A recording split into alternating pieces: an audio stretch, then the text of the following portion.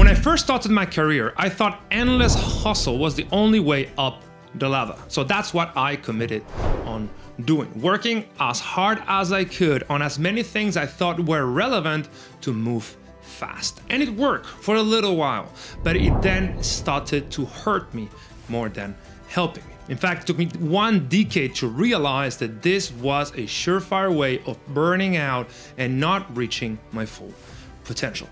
It took me years to finally find 4 non-obvious performance skills that I believe are crucial in today's world. I'm going to tell you exactly what it is and how you can learn them fast. Welcome back. My name is Castillo, founder of Selfmastered. We help entrepreneurs scale with peak clarity, focus, consistency, and self-belief by training them in peak performance. If you're new to the channel, consider subscribing so you don't miss out on any of the juicy videos we publish every single week. Now, these skills are non-obvious. Most likely you haven't heard of them before, but in my view, they truly are crucial. I believe number 2 is the one that has had the biggest impact on my life. It might very well be the most important, but I really want to learn what are your thoughts on it. So comment below, what do you think? Now, skill number 1 is selective attention. We live in a distracted world. We had a zillion inputs coming into our consciousness and distracting us. And selective attention is the skill of having control of your awareness and eventually your attention and directing it to only the things that matter most. Those that can train their minds to avoid distractions end up accessing deep states of work and flow states much more easily. This is a skill that is trained through mindfulness and meditation, by having the opportunity to sit in an empty room and force your mind to stay calm and collected. As you train this skill, you start seeing how the baseline for distraction lowers and you are much more able to enter deep states of focus. Selective attention, in essence, implies a rewiring of the brain because you have to retrain it to not secrete as much dopamine every time you are hit by an stimulus.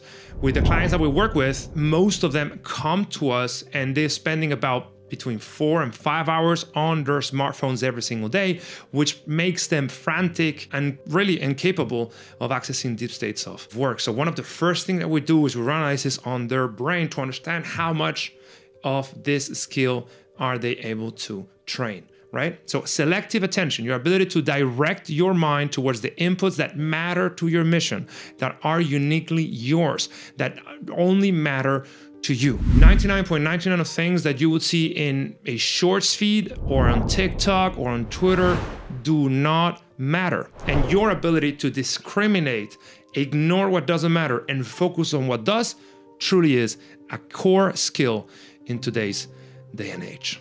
Skill number 2, and to me this has been the most important, is psychological flexibility. This is very linked to selective attention. So psychological flexibility is having the ability to understand your thoughts and your emotions as something that is not you, and then gauge their usefulness. So you can change your mind quickly if what you think or believe about a situation is not conducive to better performance and results. This is a core skill of elite performers, because if you are hard jump on one way of looking at life, if you get mad every time things do not go your way, or you don't know how to react effectively when you are negatively surprised by something that happens to you, you get stuck and you make bad decisions. So psychological flexibility is a very important skill that allows you to choose what is the right thought and emotion for every situation. Some people call this mental jiu-jitsu. It's the ability to not react, but instead pause, understand what the emotion and the thought are telling you, these thoughts and emotions that are automatic, they just pop into your mind. Instead of you believing in them, you just look at them, understand what do they actually mean, what are they trying to tell you, and you only pay attention to them. In other words, you only believe in them if they are useful in that situation. So for instance, in the past, before I really learned and got good at this, every time something went bad, I failed, I would start thinking, you're just not good enough, things are not going to work out, this is just not for you. All sorts of bullshit that my mind was throwing at me based on my past programming. So while I started being better at psychological flexibility, I could just realize that this was going on, that I had a saying and a choice in whether I wanted to pay attention to them or not. So every time I got hit by "you're not good enough," I could easily identify that thought as something negative that led nowhere, let go of that thought, and instead find evidence that I was indeed good enough, and this bad result that was not affecting me was just something that didn't prove anything about me. It's just things haven't gone the way I wanted, right? So once you take control of your attention and you choose what is the inputs of your consciousness that really matter, step number 2, or the second big skill, is choosing your best response. So you do not react, but instead you proactively move forward with the thought and emotion that is most useful to you at that moment. If you're seeing any value from this video, consider like and subscribe so you don't miss out on any of the juicy videos. Then step number 3, and this one is huge, is nervous system regulations. As I always say, you have a body and you have a mind, right? And the mind is very powerful, but it cannot totally override your body. If your body is not primed for peak performance, you're constantly stressed out, exhausted, your nervous system is out of whack, you will not be able to keep calm, collected, and in control. So you need to find a perfect balance for your nervous system. And what does perfect balance mean? It means the balance between the rest and digest response and the fight, freeze, or flight response, between the parasympathetic nervous system and the sympathetic nervous system. A good measure of this is something called HRV, heart rate variability. Let's call it the degree of balance between the stress response and the relaxation response. In the past, I worked super hard. I was permanently stressed. I was having between 4 and 6 coffees every single day. I was young back then. I was like 27, 28. So I could actually handle it. But my stress was terrible. When I got to the weekend, I was totally destroyed. So I had to fully rest and recover in the weekend. And I started the week really at half gas. So I was never really fully focused and fully rested and fully energetic. And as a result, I made a few mistakes, right? Maybe sometimes I didn't handle my emotions in a meeting, or maybe I made the wrong investment decision. All sorts of things that stemmed from not being able to regulate my nervous system. So what did I do? Well, I researched the hell out of this, and I eventually settled for core practices that help me regulate that nervous system, among which meditation. I always talk about this.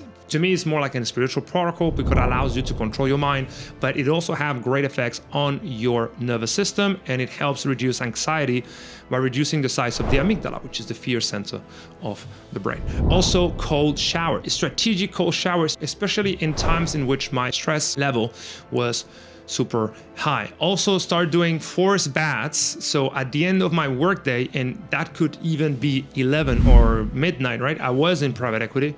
I would take a walk outside of my office or outside of my house. Sometimes I will not even could go to a forest or to a garden, but I will try to take a walk to remove the stress through walking. Supremely important. And for a short period, I also experimented with heat therapy, with sauna and Turkish bath, because I read the research that showed how that helped also remove stress very quickly. And finally, the best practice that I probably started and I still do is breath work, specifically heart rate variability training that helps me tune my nervous system to find peace and relaxation even under extreme stress. Breath work really is the key towards being calm, collected, and in control every single day. And finally, the fourth skill, which now is very popular, is flow states. Flow state is a non-ordinary state of consciousness in which you feel your best and perform your best. You can only access that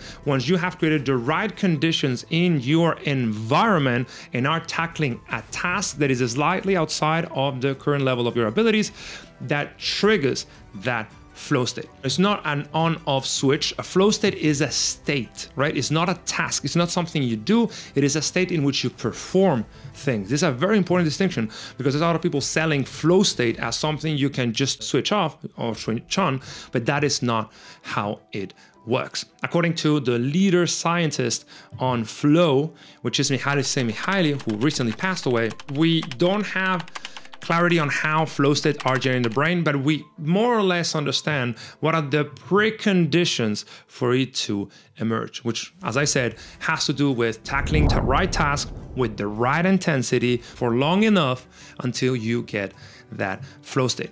If you don't try hard enough, you get bored. If you try too hard, you get anxious. It's all about mastering that Goldilocks, understanding how to stay, as he called it, flow channel, how to really make sure that you don't get bored and you don't get anxious. Those 4 skills really helped me move up the ladder super quickly. As you probably know by now, I was able to go from architect to private equity director in 30 months instead of 15 years, which is what it normally takes here in Spain. I started working super hard, but then I started strategically implementing all of these protocols and learning all of these skills to make sure that I could climb up the ladder without burning out. So I highly encourage you to start applying them because they make all the difference.